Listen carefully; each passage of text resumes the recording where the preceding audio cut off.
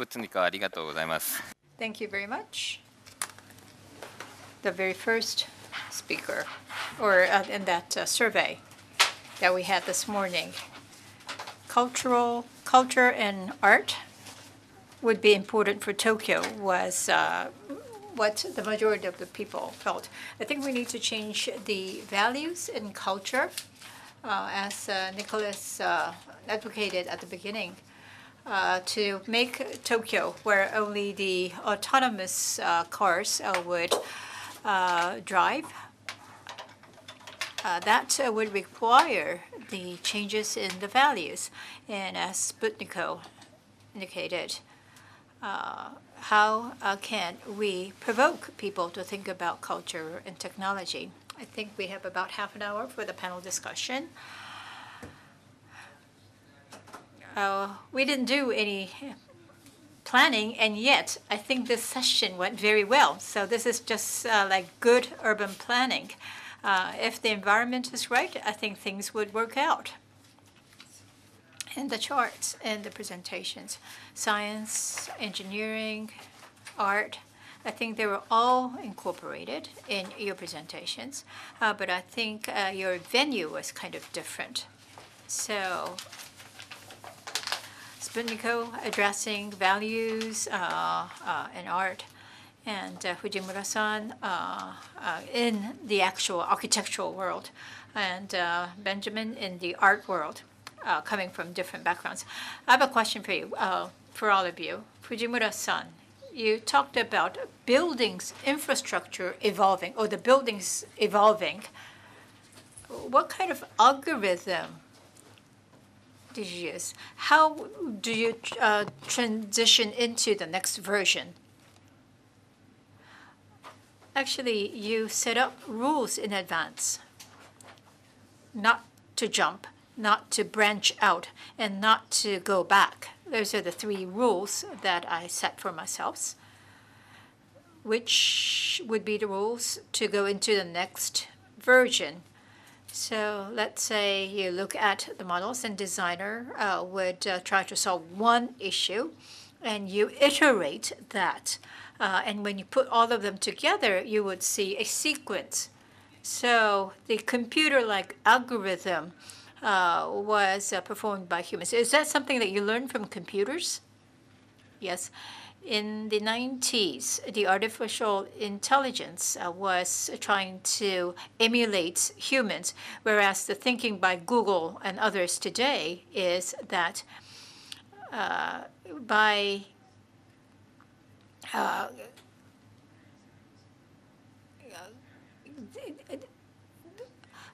the human activities, like looking at some interesting websites, are considered as like a work of a machine, and you put them together.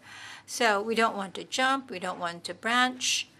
It's a very simplified versions, rules, but when you put all of them together, you get a very rich output. So it's like the opposite of what David was doing. Like learning from computers and organisms. Of deployment, which was, I think, the sensors that you're going to deploy in New York. But are you fundamentally trying to impact the world through, sort of, if you were on that graph, on sort of through art and the perception side, or and how much of it, for instance, looking at the work that Fujimura does, because it's a lot of work to sit around a town hall and talk to a bunch of people who don't want to change. I mean, where do you deploy? It's a good question. I mean, I like your graph quite a bit, but I guess, you know, the graph of the different realms, you know, between the art and science and design. I'd like to think that our projects are trying to engage at least 2 of those all the time. So sometimes I frame it slightly differently, that our projects are prototypes, but they're prototypes for a big idea. Or to put it slightly differently, you know, we sometimes think that we're trying to be futuristic and utopian, like some of the speculative design conversation, but we're trying to explore that through functioning prototypes. So we're being utopian, but we're also being immediate and raw and working with what we can actually build and what works and engaging some of that engineering to make something that might be small in terms of size, but that we think engages a big scale of being able to have impact. So in a way, maybe I'm between you guys, but I think I aspire for the projects to have a relevance like on the scale of the skyline of the city. So the project, in New York City with, all of that small scale technology of a muscle or an Arduino is really about what our public skyline should be like and what kind of information might it give us and what should the lights of the city be communicating. And so I guess, I take it as a compliment that you would frame some of the work as art, because I think sometimes I'm in danger of becoming too involved in the engineering details. But I think my aspiration is to be that combination to affect something like, values and the culture of the city and how we gain information, what the city should be like, who it should be for, what public space should be. I know that's a complicated answer. And I hate to continue to use this metabolism metaphor, and I don't mean this in a derogatory way, but it seems like if you, for instance, MoMA, and the people, we understand that, but probably the kids that were drinking beers sitting in front of it don't understand the full impact of your work, and or the engineering, the science. And it feels like, for instance, Fujimura-san could probably learn a lot from your materials and a lot from your algorithms, and then probably Sputniko could take the context that you've created and make it sort of digestible to the public, and it seems like your output could be their inputs, and their outputs can be your inputs. And So I'm going to switch to Japanese. So I have a question for Sputniko. Design fiction, speculative design, in that kind of work, Steve Jobs and others often say, if you ask everyone what they want, you can't create. You can only do the incremental design. And I think Fujimura-san, you will come up with various ideas, and you will look at the reactions, but I don't think you would convert their input as is. Sputniko, when you develop a documentary that you showed us, for example, are you trying to lead people's values? Are you going to try to push people into one direction, or are you getting the feedback? In other words, how are you trying to design the culture when you don't know what's going to happen? To push something into a direction is not the kind of thing that I do. I don't try to push discussions in a certain direction. So it may be a platform or opportunity to discuss that is provided. Now, if it's a couple that can create children, then the idea of coming up with a documentary is probably the first of its kind in the world. This is the first time something like this is on television. And this is something that involves everybody. And yet, if this is going to be discussed and decided upon, there's going to be a tremendous impact. For example, when it comes to the pills for contraception, it took over 9 years for this to be approved of. And among the UN nations, it was one of the last nations to approve of the low dosage contraceptive. It was only North Korea and Japan that had not approved it until the very end.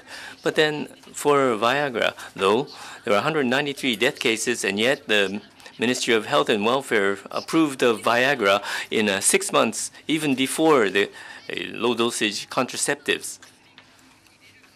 So in regard to what kind of pharmaceuticals are launched onto the market and so on, these are things that are decided in a very closed conference. There are quite a few people who apparently wanted to use Viagra. So with this kind of an approach, I have the feeling that there should be more wider debate. There was a new professor, Iagro-1, who came in, and he talked about autonomous driving. And he's been talking about autonomous driving. And what was announced yesterday was that when statistics were taken, the majority of the people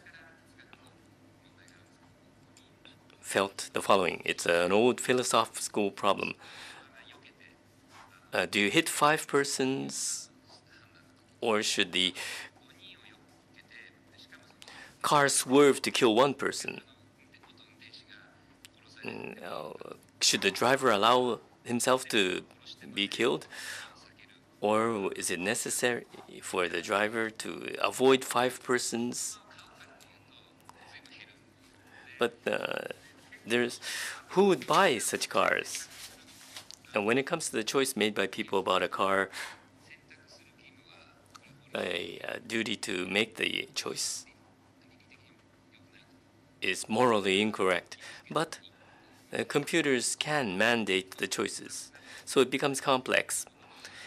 If your child is injured, let's say, and is speeding in a car, the police, if they stop a car, would allow a child who's injured to be transported by an ambulance very quickly, but a computer would not. So how can human values be embedded into a computer is an issue for autonomous driving. And this will impact things. It'll make changes. And so for IVF, 30 years ago, there was talk about the insurance issue.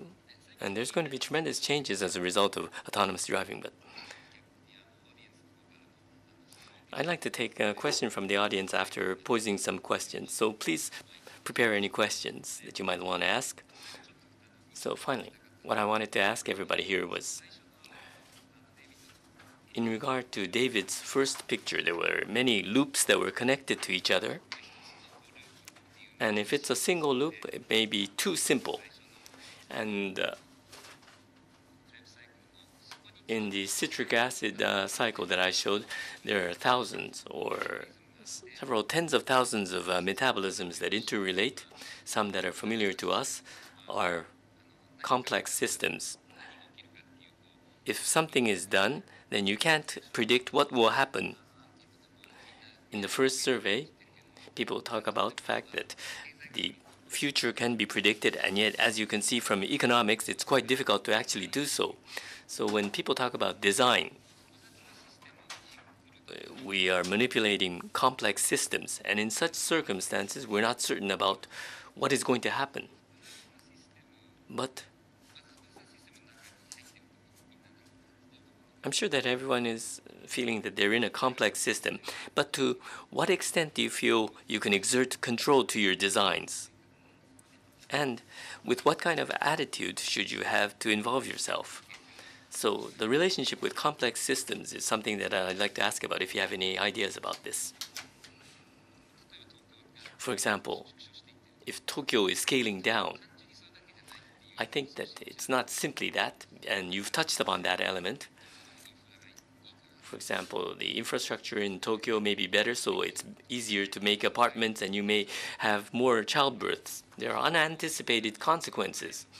So because there's more childbirth, you create removable children's rooms, but then you may have 3 children.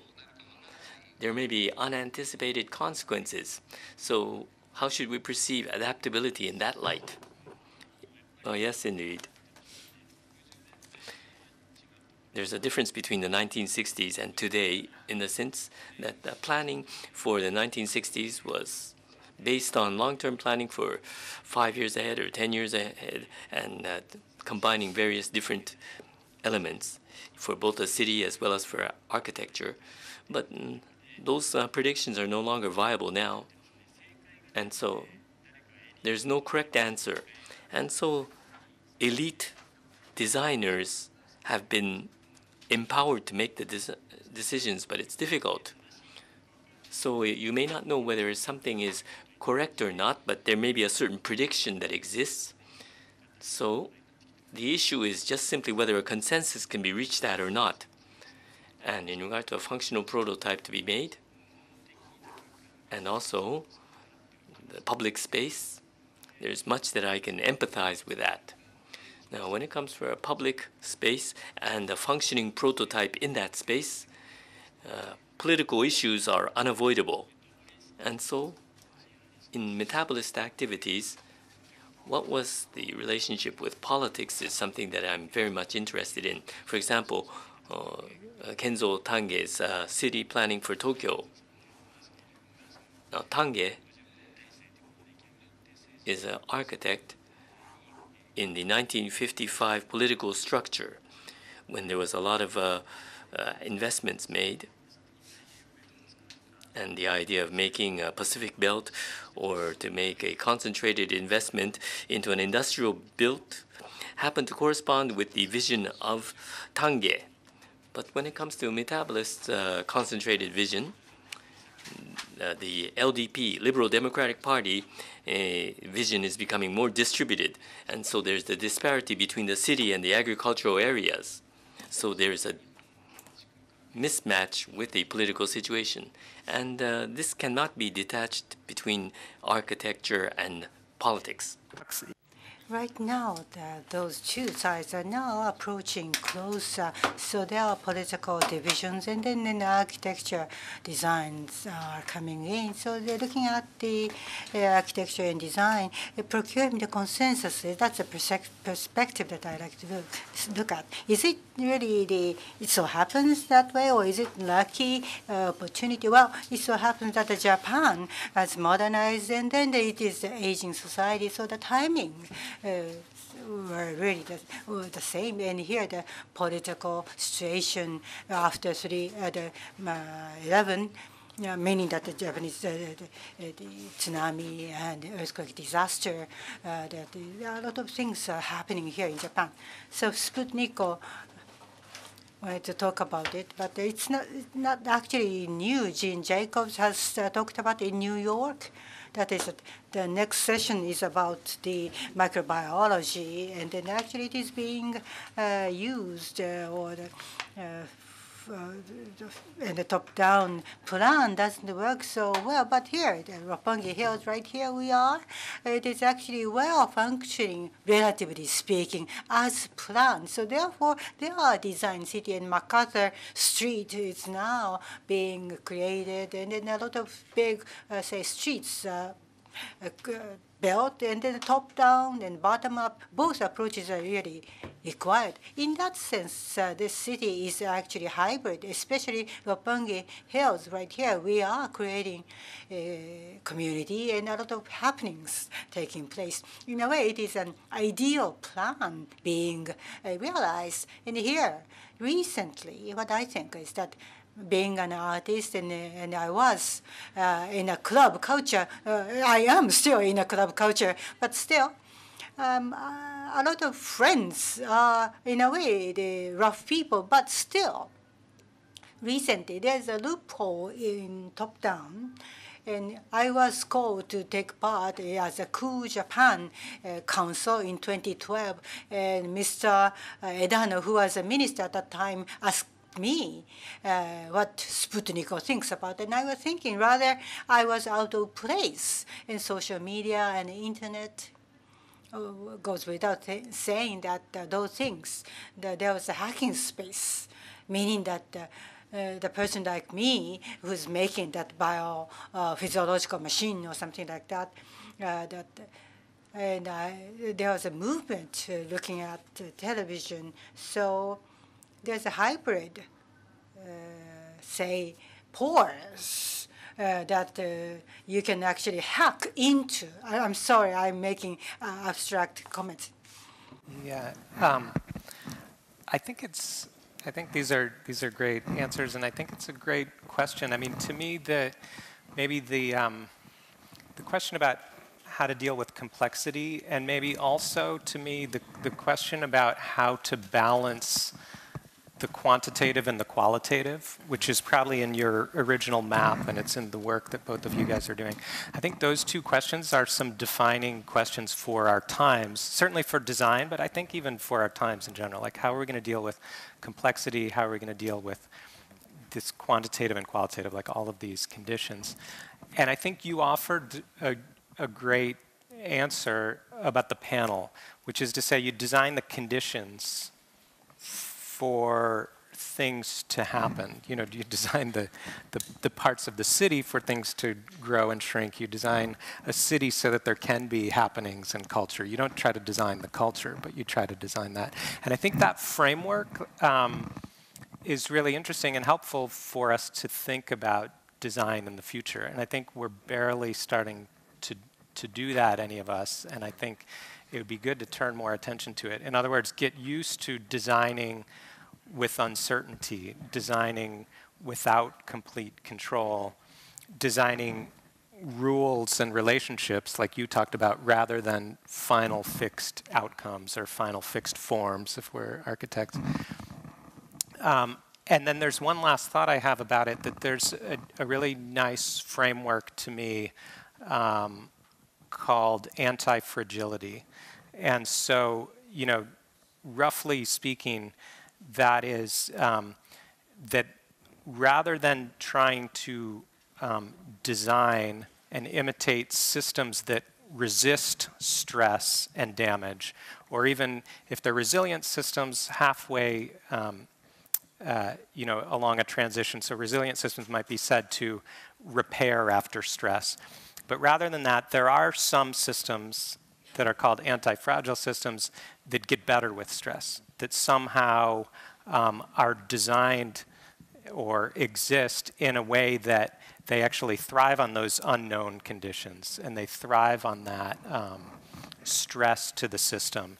And it's a little abstract, but you could think about human bone as one example, you know, to bring it around back to biology. But even just conceptually, human bone is something that needs to be stressed. If you don't exercise, your bones will start decaying. And as you stress your bones, they get stronger where they need to resist the stress more, and they get, you know, weaker in the other areas. And I think those kind of systems, thinking about how could we design anti-fragile systems, or is it even possible, is a good framework for starting this discussion. I mean, to go to the other extreme, Sputniko doing this documentary on NHK is stressing the culture, which is going to make it stronger.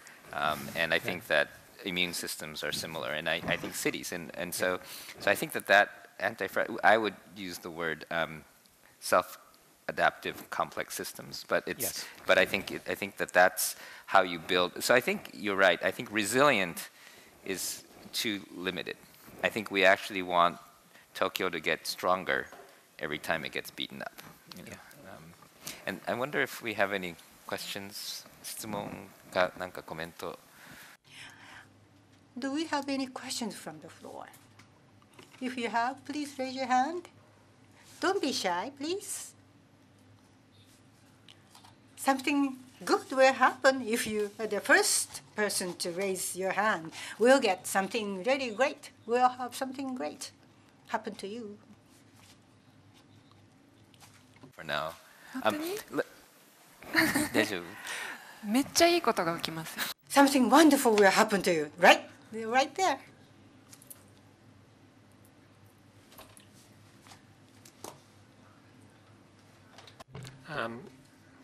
I'm good at this. I'm an architect. My name is Sekino. Thank you for the very interesting talk. Now, metabolism, I think, in the 1960s was a very precious movement in architecture in Japan. Now, in this time and age, where we have the biotechnology, the issue of computers, SNS, so everything is different from before. But I think what is quite important is the issue of scale. So we're looking at the very minute details from cells. It connects all the way to the cities. So within that wide range of scale that humans can relate to, I think that the three panelists come from different scales. For those who do architecture, I think they start thinking from an architecture perspective, but let's talk about the Golden Street. If you start from a city, then you look at the metabolism of the city is different from the metabolism of architecture. So there's that issue of the difference in scale. And in thinking about this problem, I think that is quite an important factor. That's my view. And I want to ask the panelists what they think about this issue of scale and what they think about it.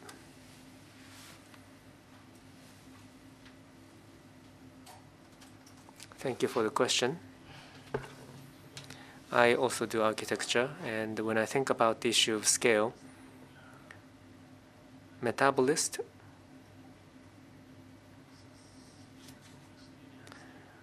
well, they could access the large scale, transcending that scale, because they were involved in the political issues. I think that played a major role.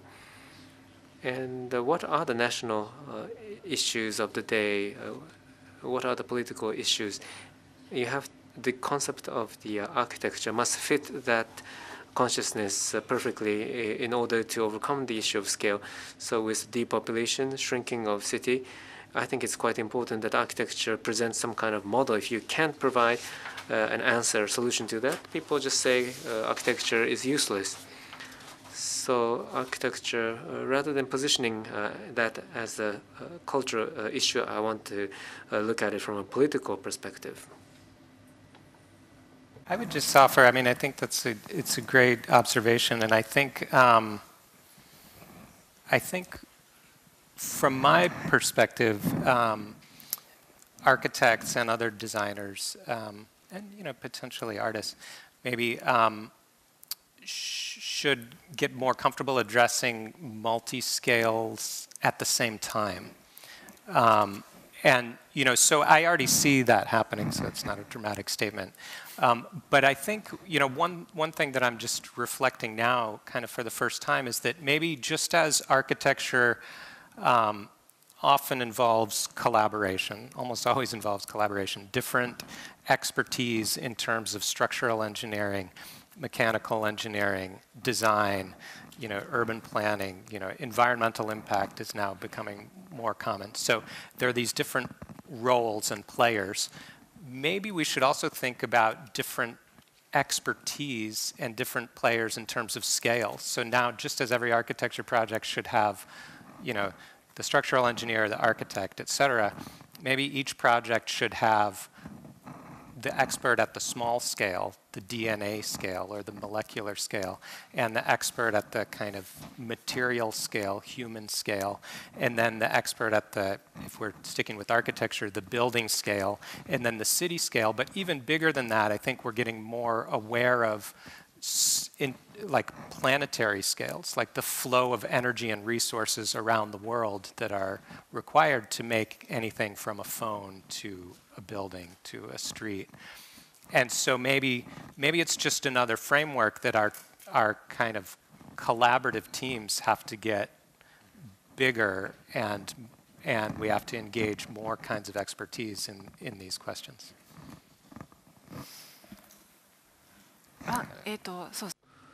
So the issue of scale, I was thinking about that earlier. So ideas that transcend scale, that's become quite easy because we have the smartphone. For example, in Adachi Ward, Adachi City, where they gathered the rappers in Adachi Ward, and they organized a bus tour. The Adachi City office organized that. So the local government and rappers, they came together, and they had a tour of major locations in Adachi, explained by the rap. And they accessed that rapper community through the smartphone. Recently, there was the iGEM in Boston. It's like a biological Robocon. So high school and university students compete in genetic modification in some competition. And on Twitter, so I wanted to look up whether there are Japanese students, and I entered iGEM in Japanese. And there were many user icons. There are all animation icons, anime icons. So Japanese students that come to iGEM, they all like anime. So that was a discovery that I made at that scale. That's not written in Wikipedia. Japanese iGEM participants like anime. That's not in Wikipedia. So it's become much easier to access that unique scale if you know how to get to it. So I think with smartphones in architecture, you can, I think, work in various scales. At the media labs, when we hire professors, we invite them to do a lecture. And when Sputniko made his lecture, I was sitting next to Nicholas, and Sputniko talked about the rappers in Adachi, and he said, "Doesn't make any sense. What's she talking about?" And so we must hire her. So that's the difference. So if there's some talk that you cannot understand at all, then you invite him to the media lab. So that's how you stress the media lab to make it stronger. So I think that's the gene that we have at the lab, and I very much appreciate the stimulus. And this question, I think, connects directly to the theme of next panel. Next session, we're going to look at microorganisms, well, thinking at all levels, all scales, from microorganisms to the city level. So I think the answer to this question may appear in the next session. Maybe we did this, or maybe asked that person to pose that question intentionally, but that's not so. But we shall explore more deeply in the next session. Thank you very much.